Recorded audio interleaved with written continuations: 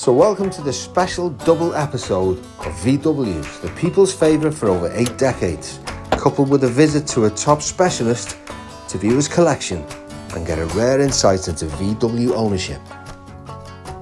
I can't thank you enough for all your support and watching over the last year, and how important it is to like and subscribe if you haven't already to help sustain this channel and make sure you never miss an episode.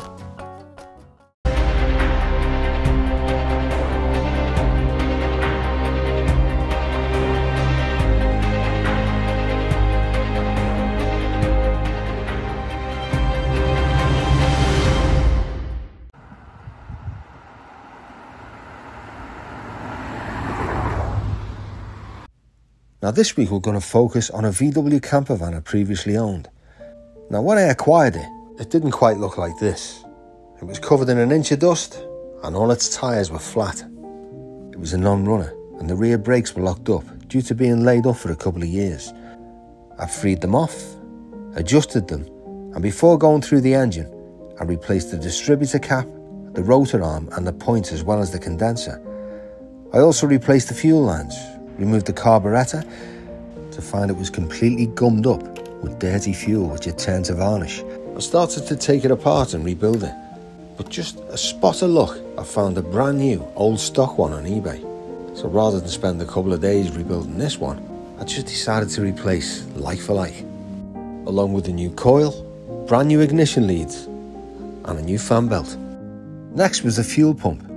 Now even though this looked brand new, I decided to replace it and I'm so glad I did. This was absolutely shot, along with its Bakelite stem, or pedestal as it's called, which had split into little pieces. I measured and examined the cam for wear, which was good, and fitted all the new bits. But the most important thing of all, believe it or not, are the valve clearances, or tappets. These need to be checked and adjusted every 3,000 miles. If these are neglected, the car will simply not run. So it's just a case of setting the car at top dead centre with the rotor arm pointing to number 1 cylinder, and then work your way through, each one setting to 0.006 of an inch. So turning the engine anti-clockwise and starting with the number 1 cylinder, you can work your way through the firing order, turning the engine, as I say, anti-clockwise as you go.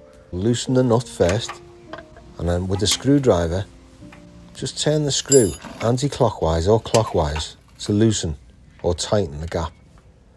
Get your feeler gauge in at 0.006 of an inch, and when you've got a nice sliding fit and you're happy with it, then put the screwdriver back in, hold the screw in place and tighten the nut around it. Double check it when you've done that, just in case it's moved, and then you move on to the next one and so on and so on.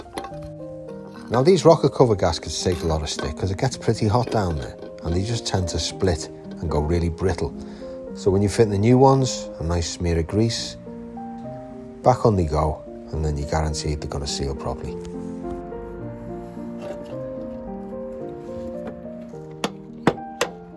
And after fitting a new set of spark plugs, I timed the engine in to 10 degrees before top dead centre. I just found at this setting it was just about right and the engine run lovely and sweet. When you look inside the cockpit, you can see how clean this van actually is. I did a couple of little modifications though. I resprayed the black steering wheel in white just to match the orange and white, and it just kind of made the cockpit look that little bit lighter. But the major one was putting electronic power steering on the van, which for me just completely transformed the whole drive. Now just take a look at this. This is the chassis number stamped into a suspension strut, or should I say painted onto the suspension strut at the factory. Now this normally washes off within the first couple of months of the van being used from new. But look at this, it's still there, it's still readable, which just goes to show how clean this van actually was. When it was all done, I had a really nice summer with the family with the van before moving it on to its current owner, and I must apologise for the lack of videos and the lack of detail in its restoration. I accidentally lost 2 years worth of videos because I wiped my phone clean and gave it to my youngest daughter. But as a special treat, I'm going to revisit the van with its current owner and show you some really special VWs into the bargain. Luke Theochari caught the bug for VWs after seeing The Love Bug aged 10 at the local cinema. Based in Hanwell, West London, and previously an aluminium car body manufacturer since 1935, the garage had some former famous customers such as Sir Sterling Moss, who commissioned them to build the bodies for his Grand Prix race cars. Luke purchased the property and formed Terry's Beetles in 1986, a revered top VW specialist, which he now runs with his son Luke. Here he is. You doing, Luke?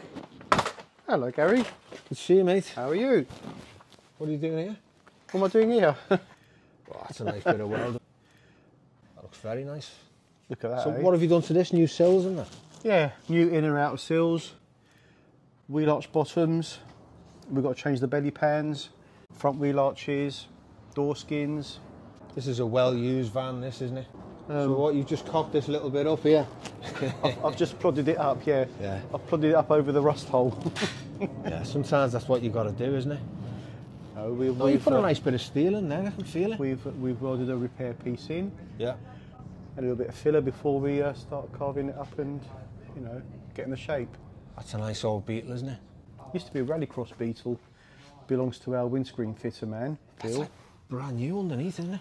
We restored the chassis on it, another garage did the body work, and now it's back to us to get it finished off.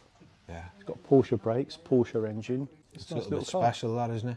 A little bit special. I'm just looking at the floors, they look like straight out the rocket. Thank you. Do you do that, yeah? Oh, you do good work, Yeah. mate. I'll give you that. Unusual colour, that, as well, isn't it? Anthracite grey, yeah. And that's the original colour? Early 60s colour. That's a 63 car. Yeah. Original colour, yeah. Do you know what? I don't mind these little thin wheels as well. No, I know people put the wider wheels on, but actually, I think it's part of the character. Look at them floors, that's incredible. It's better than new, isn't it? I'm sure they didn't come out the factory like this. Well, we changed the floor pans. Yeah. And what's this Porsche suspension, Luke? Uprated shock absorbers, uprated front anti-roll bar, Porsche brakes. Yeah. But we're getting there. It's very, very difficult when, for example, you've got seized wheel cylinder nipples. You can't undo them. You don't have them in stock because you're a VW garage, not a Porsche.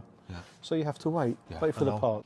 Yeah, you know, Paul Newman used to run one of these with a Porsche engine, souped up Porsche engine in the back. That was a convertible. Was it, yeah? Was it not a red convertible that he had? It might well have been, yeah. But he used to drive it because police wouldn't go, oh, that looks like a fast car. But he could outrun anything in it, Yeah. He was a decent racing driver That's as cool. well, Paul Newman. Yeah. He nearly won Le Mans, age 57. Which is incredible, isn't it? Because, you know, by then your reflexes are starting to go a bit and that. Yeah, but at that sort of age, you want to have a little nap halfway through, don't you? Well, you do, yeah. But he outdid McQueen, didn't he? I know they used to say McQueen was the ultimate, you know, motorbike and racing driver, you know, for an actor, but I think Paul Newman quietly outdid him himself. You got a few in here. Are these all yours? Yeah. I've had this car since 1989. Yeah. And I picked up my wife for our first date in this car.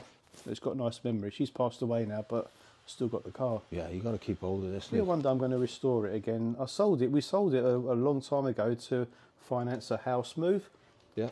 But my son turned 18. He was looking for parts for his car on eBay, and he saw the advert for it, so we bought it back. Nice. But it's a little bit, has sentimental value.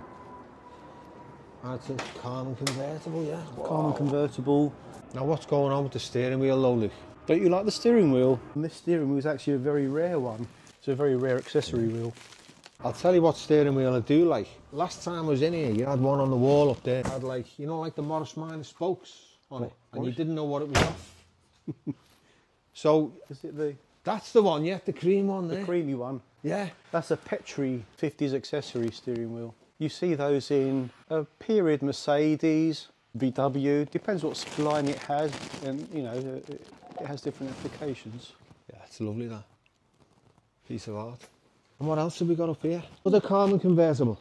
That's a Java Green 67. Yeah.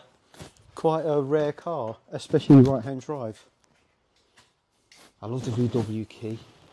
It's got like the VW cut out of it, hasn't it? See, this particular model is the last year or the last 8 months of having the sloping headlights. This particular car was actually built in December 66, but it's the last year of having the sloping headlight. Yeah. Coupled with a 1500 engine, still 6 volt. Really? But because it's got the 1500 engine, VW put disc brakes on the front. So it's got flat hubcaps, 4 bolt wheels. Very rare car. Yeah, they look smaller than wheels. I'm sure it's just me. Because they always look quite big and chunky, I think. They look like bigger wheels. Maybe it's the hubcaps on this one behind us here. Yeah, this one's a 56. Yeah. Yeah, higher profile. But that's got cross plies on it, which are always a little bit higher. They'll go bang. Don't drive out in that. It's happened to me. I was in a 220 SE convertible I did up, and because it had the original cross plies on, I left them on. And I did a full restoration on it. But it looked great. It shows having the original crosses on. I was on the motorway doing 80 and bang. The front headlight flew out, Luke. Went past me. I ducked. Wow. I had the hood down. And it literally put a dint the size of a football in the wing. Yeah. Oh, wow. A bit deceiving, this car. It's done 43,000 kilometres from you. This is one for me. But the dashboard's never been painted. So I've had this car since 1984. Yeah. And this hasn't been touched. It's still got the original rubber mats. Yeah, yeah. I've got new carpets for it. No, just leave the mats in. That's the way they were meant to be, wasn't it? Well, yeah, but I've had it so long, I need to do it right. What's the headlining like in it? Oh, that one need doing as well. I might just clean up. But I've got a friend who does very nice trim work, and he's going to replace that for me. Oh, it's an oval? Yeah, it's an oval. Now, didn't some of them... I was reading that some people, when they were a split oval at the back, some of them cut the split out. Yeah. And just kept it like one piece of glass. It was a conversion that you were offered, so the more glass that you have, the better visibility you have. It's a safer car. So from a split rear window Beetle, you could actually get a large rectangular window fitted. Yeah. So visibility's better. Yeah, shame, innit? Well, it is a shame now, but back then it was a desirable thing. Can we look at this convertible over there? That looks like a nice one. Oh, go on then. This is more up my street. This one's a 1957 model convertible, Carmen. Yeah. Very, very standard car, just with lowered suspension, disc brakes all round, and the Porsche Fuchs alloys. And that's the steering wheel we were talking about before, isn't it? That's an accessory one. That's the banjo wheel. So is that like the one that's hanging on your wall, or is that slightly different? That's made in Germany in the 50s. This one's about a year old from Japan. So that's the Sun and Moon Horn Push. Yeah, and it's got the Fuchs wheels on. So was this yours? Yeah, it's one of our sales cars. How much? It's 57,750. See, looks a little bit different to your regular engine. It's brand new, isn't it? It's been built to look like a Pirida Crasser engine. Obviously with different fan housing and so on. Spot on, yeah. It's more modern, which allows you to drive the car at more sensible speeds. Yeah. They always have that little oil drip there, don't they? This one got one as well? Yeah. There you go, see? It's proper Volkswagen. Yeah. That's a completely different setup. Like you say, it's got a special engine in. To the van that you got off me a couple of years ago, isn't it? Yeah, in terms of differences, it's got twin carburetors with an external oil filter. Yeah. Obviously the linkages for the twin carbs, but essentially it's the same sort of engine. Yeah. Just the tin wear's slightly different, obviously so you can fit it in the Beetle rather than in the van. They're pretty simple, aren't they? Yeah. That's why I can fix them. If they were hard, I wouldn't be able to fix them. No, you would. You'd be able to fix anything, mate. I love the way these close as well. I love this noise. It's a lovely boot, that, isn't it? That hood's perfect as well, isn't it? What would you call that mohair? Sonnenland. Sonnenland, It's a German high quality material that they use on Mercedes, BMWs, Porsche. This is the more modern version, obviously, but I prefer that. I think it's just the lines are much nicer. I prefer driving this one. It's a little bit more powerful. So what was this originally? That's a Porsche engine in it, isn't it? It's a Porsche style cooling system on a flat 4 Beetle engine. But this one's 2332cc. So was this originally a 1303 or something, or 1303S? Yeah, that's it. Yeah. You know, my first car was one of these, obviously not a convertible. Yeah. I think it was a 72 or something like that. And it was like a similar colour to that, a bit darker metallic blue. and it had chrome wolf alloys on it. Yeah. I thought it was the bee's knees in it, Wolf race. Oh, Wolf race wheels. I was the wheel in it. And I kept it for about 6 or 7 years, and it was great. And it stays slightly open, so that the cooling fan sucks cold air from behind the car. Yeah. I preferred these, Luke, because you've got the chunky backlights, and there's a slight curve in the windscreen here. Yeah. That curved screen was just lovely. And some people are the total opposite. They prefer the flat screen cars. Yeah. So anyway, Luke, this is the one we've come to see. Yeah. It's exactly the same. It's been at home in the garage. Let's have a look at this. Yeah, exactly the same. And this has got like, isn't it oil in this? I remember. Yes, an all-bowl filter. Yeah. Yeah, I put a new carburettor on it, didn't I? I love them. I love the character of them, the way they drive. You know, sometimes it's difficult to select the gears, the noise of that engine. It's just, beautiful, isn't it? but yeah, I mean, a few things surprise me. They're pretty simple, aren't they? But they won't run if you don't do like the tappets. Yeah. You can't start. You know, little things like that. They're not temperamental, but if you don't do the basics on them, they won't perform properly. They won't, you know. Yeah, but you know when they're working inefficiently, you know something needs doing. Yeah. So you know when it's time to adjust the valve clearances, the points cap, the timing. Yeah. Well, I did all that, and you checked them, and you went spot on, 10, spot on, yeah, blah blah blah. And then you probably took it away and rebuilt it. Yeah. But this is the sort of vehicle that we buy to restore and sell. So I'm afraid that's it for part 1. But be sure to tune in for the second helping when I reconnect with my old van. Listen to that. Meet the real life Herbie. Wow! Check out the rest of Luke's collection. And hear those priceless stories. So I looked round and it's Jetson button.